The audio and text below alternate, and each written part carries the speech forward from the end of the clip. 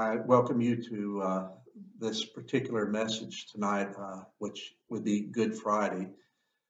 Uh, I'm going to finish the series of messages I have been doing regarding the bucket list, having to do with the seven sayings of Jesus from the cross. This last one is significant. It's found in Luke's Gospel in the 23rd chapter. So if you want to go ahead and set your Bible, it's Luke chapter 23. We're going to look at verses 44 through 46.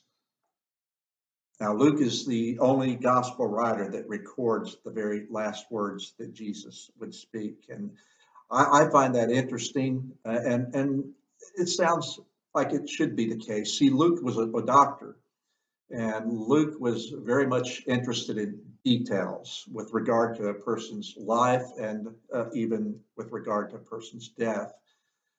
He wrote one of the Gospels, which tells us a great deal about Jesus' life, but he also takes the time to record things significant about his death. And this one detail did not escape his attention. So he shares the last words of Jesus with us. And what he shares with us and what Jesus speaks is very essential. It's very important that we not leave this off our own personal bucket list.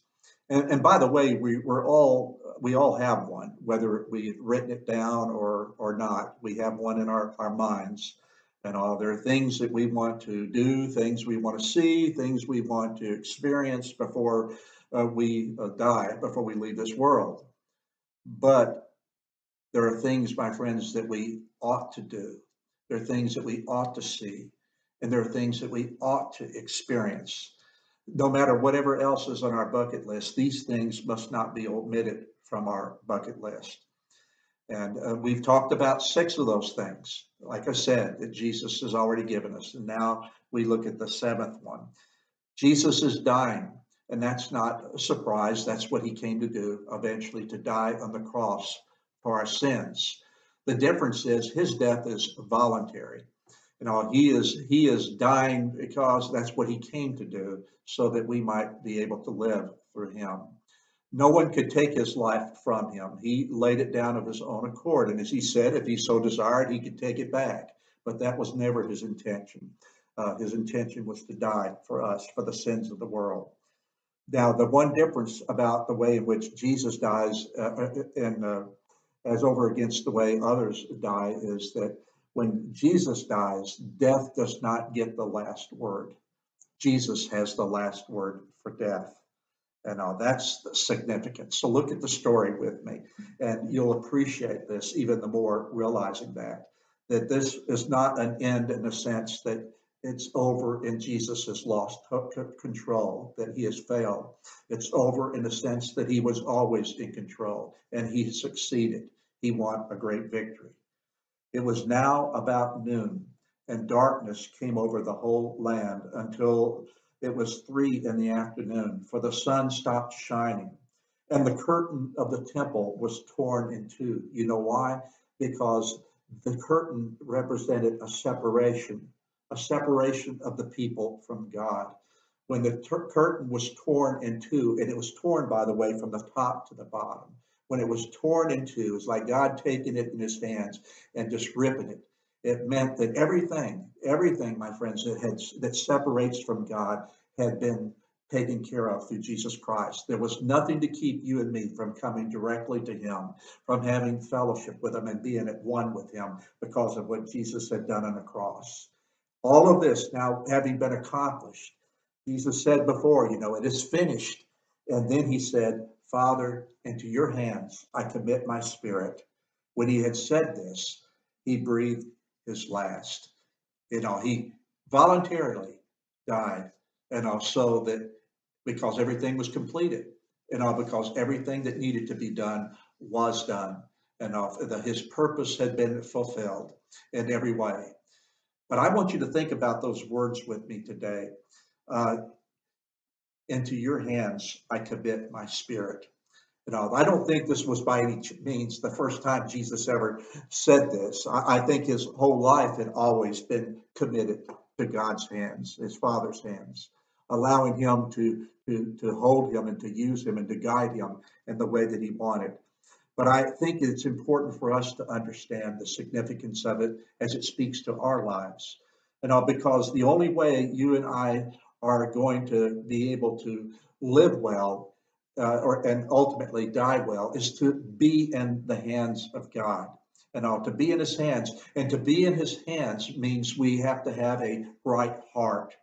And also, Jesus' statement tells us how to get our hearts right with God, what it means to have our hearts right with him, and how to live our lives in the hands of God so that when the time comes, we know we can commit our spirit to his hands as well, because it is something that has become natural for us.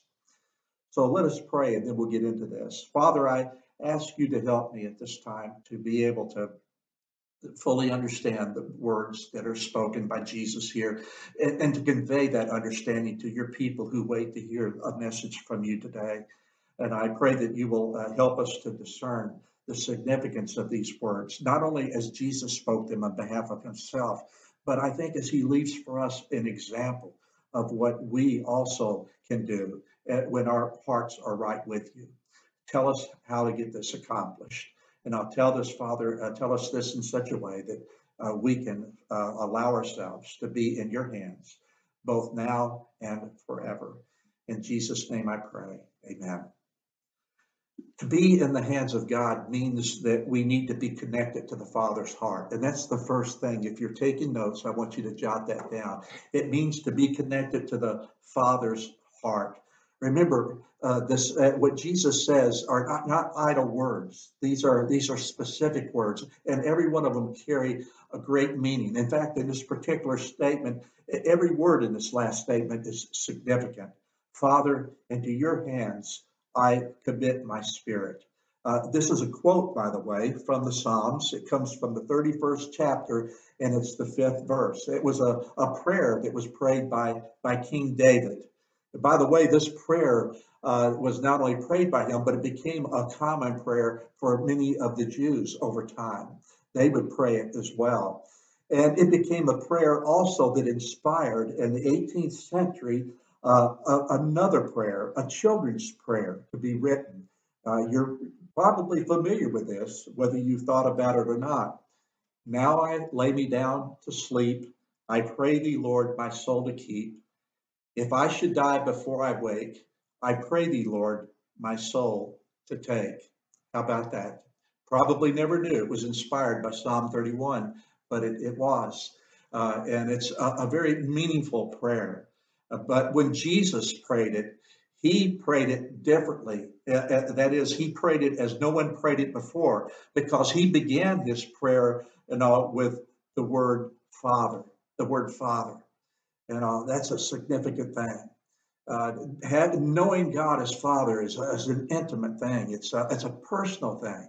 It makes things more meaningful. Just knowing there's a God, generally, it doesn't make that doesn't make him personal necessarily, or make us intimate with him. But that's what we should be. In fact, there's 4 ways God would like for you to know him. He'd like for everyone to know him. First of all, as creator. Secondly, as king. Thirdly, as judge. And fourthly, as father. But one of the relationships, these 4 relationships, that is fundamental to all the other 3. You see, you can know him as creator, but that's still not enough. You can know him as king and realize he is the one who rules, but that doesn't necessarily change your life. You can even know him as judge, but that doesn't necessarily make your heart right with him.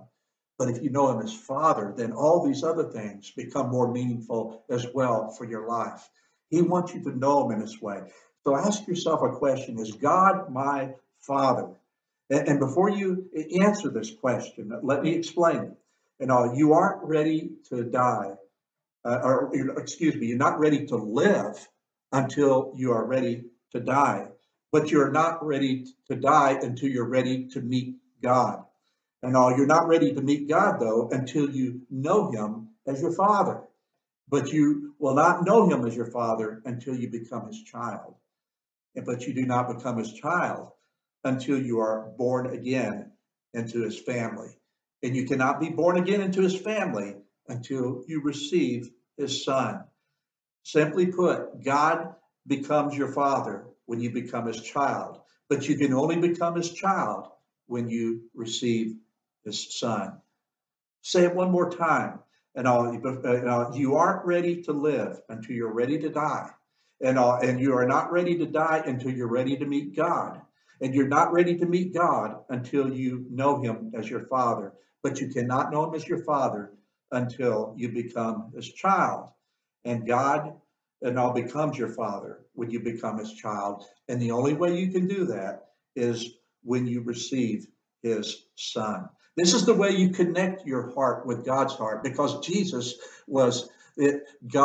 came from God's heart when he came to you and me. For God so loved the world, he gave us his heart. He gave us his only begotten son, that whosoever believeth in him should not perish, but have everlasting life. So for you and me to be able to know we have committed ourselves to God's hands is to know that we have been connected to the Father's heart. But there's a second thing that I want to impress upon you, and that it also means to be committed to the Father's hands. To be committed to the Father's hands. Jesus says, Father, into your hands I commit. And I want you to think about that word, commit, for a few moments with me. It's a Greek word which means to place beside. It's a banking term. It means to make a deposit, to deposit something. It could be money or anything of great value. It would be like us taking something of that sort and placing it in the safest place that we can imagine in terms of a bank. That would perhaps be in our safe deposit box. That's where we would put it. And that's what we're talking about here when we talk about commitment. It's putting it, my friends, in the safest place it can be put. But also this idea of commitment is something that is done voluntarily. It's something that you do without being forced to do it. See, Jesus was voluntarily depositing his spirit and his life into God's hands. That's something he did from the very beginning, so it made it easy for him to do it now at the very end as well. Why is that special? Because think about this. No Old Testament sacrifice was ever sacrificed voluntarily. Well, now it was by the person who brought the sheep, if you will, or whatever. But the sheep didn't do so voluntarily. It didn't crawl up on the altar and lay down and say, "Cut my throat," and let me bleed out and die. It had to be laid upon that altar and held while its throat was being cut. But Jesus, he does so voluntarily. When he's committing himself, it's not something he's been forced to do, not something that he is that because his will has been taken from him. He did it fully. Trusting God, he placed his spirit rather, into God's hands.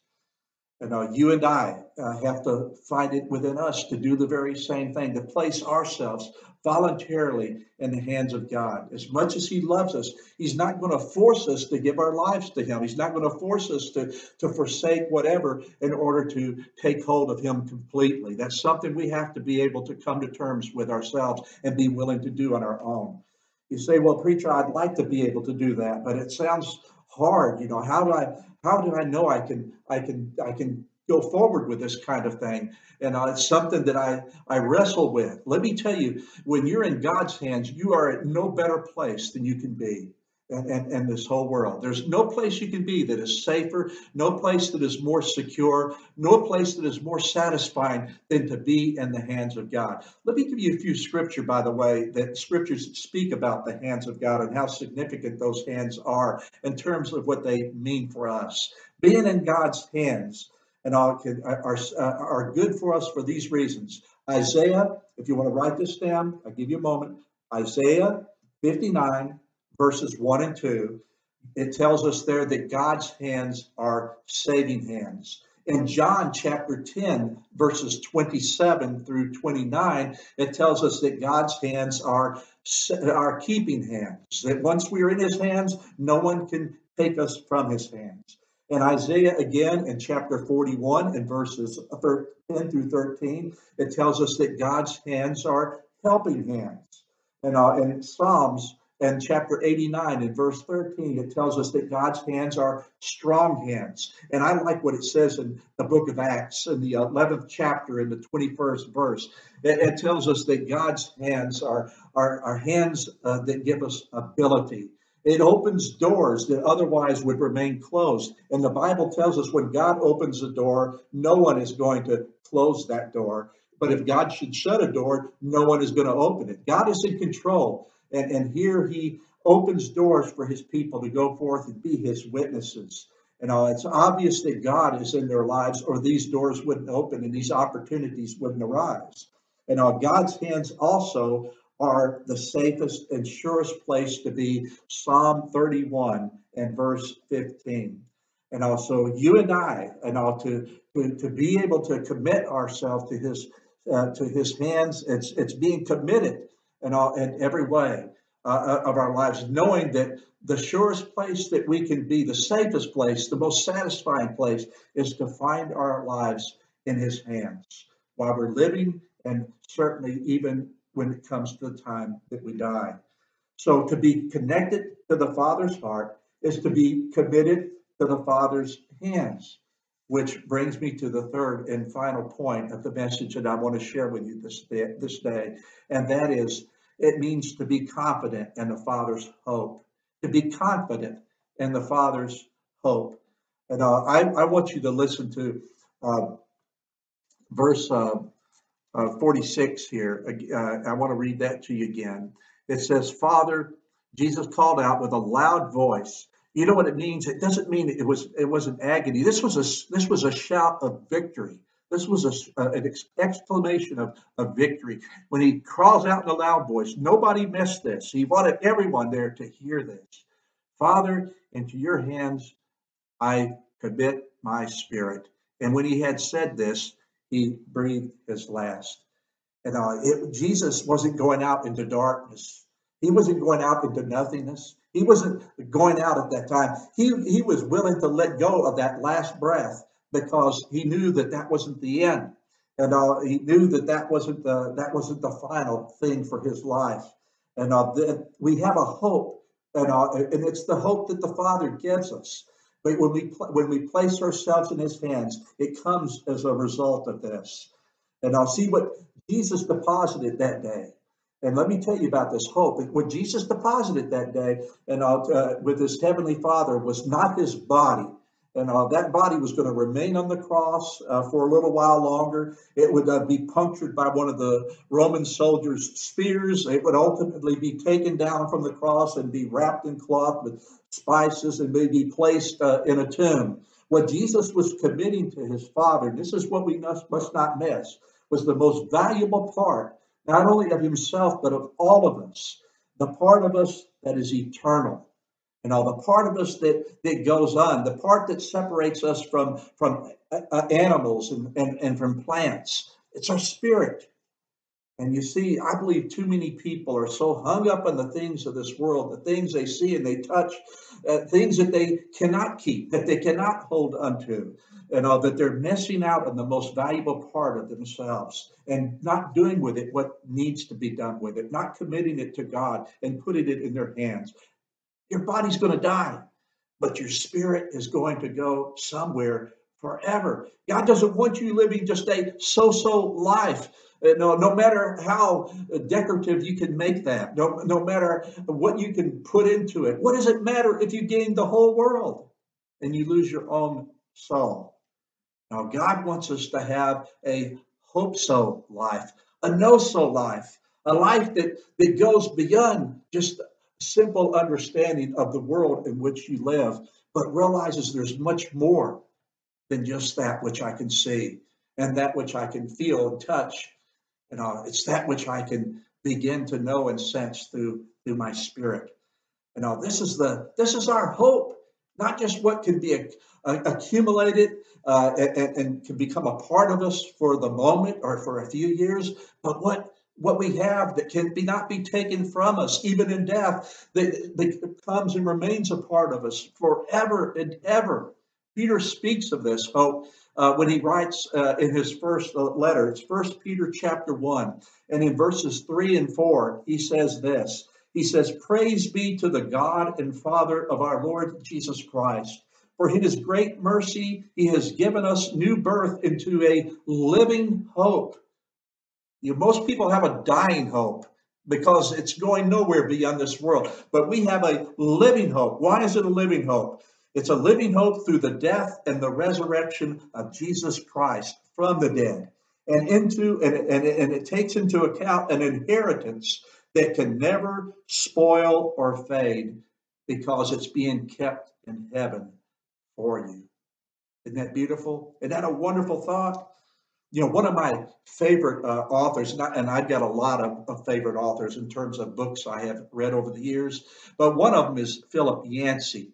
And in one of his books, he wrote something that I underscored, and I want to share those words, his words, to you from that particular book at this time. And they're so beautiful. He says this, and I quote, "For everyone, death involves a process of letting go. And letting go of attachments, relatives, friendships, possessions, identity, everything that defines life for us, we let go in death." But then he says, for the Christian, death also involves an anticipation of new beginnings. We let go of bodies that have served us, not perfectly, but well enough, in exchange for new bodies. We let go of a known life touched with grace and with pleasure, but also with evil and with pain. But it's in exchange for the promise of a life perfected. We let go of the muddle of doctrine and wavering faith in exchange for sure knowledge at last. So during the lifetime, because we are in his hands, and we live the rest of our lives in his hands, we are preparing ourselves for that exchange. End quote. I like how Paul says it in his letter to the Philippians in the 1st chapter, and in the 6th verse, he says, being confident, this is our hope, and it's our confidence. He says is this, that he who began a good work in you will carry it on to completion. We have confidence in our Father's hope. Confidence, not just that our spirit is being deposited in his hands, but that those same hands are taking that spirit and one day placing it into a resurrected body that will love him and will live with him forever and ever. You can't be ready, though, for this. You're never ready to live until you are ready to die. And you are never ready to die until you do it and until you put yourself in God's hands. Make sure that's on your bucket list, that you have placed your life, your spirit, in God's hands. It'll enable you to live better. It will enable you to die well. It'll give you a peace that nothing else in this world can even come close to giving you. It has not the ability to, not the means to, but God can, because he is God. And also, my friends, be connected to his heart. Make sure your heart is at one with his. Be committed to the Father's hands. Be sure that you are trusting him in everything and in every way, allowing him to live in you and through you as he desires. Be confident, and then become confident in God's hope. God's hope, it's a living hope because it's eternal. It's eternal. Amen. Let us pray. Father, I thank you for these precious words of Jesus and what they convey to each one of us as they become our words. As we realize again, that by putting ourselves in your hands, we have placed ourselves, Father, where we are at best, where we are our best, and where we can become so much more than we could have ever realized otherwise. When we place ourselves in your hands, while everything else around us that is known of this world, it comes to an end, that remains a reality. Because it is in your hands, and we are in your hands. Let it be, Father, as you so desire, and we'll give you the praise and the glory through Jesus Christ. For it's in his name we pray. Amen.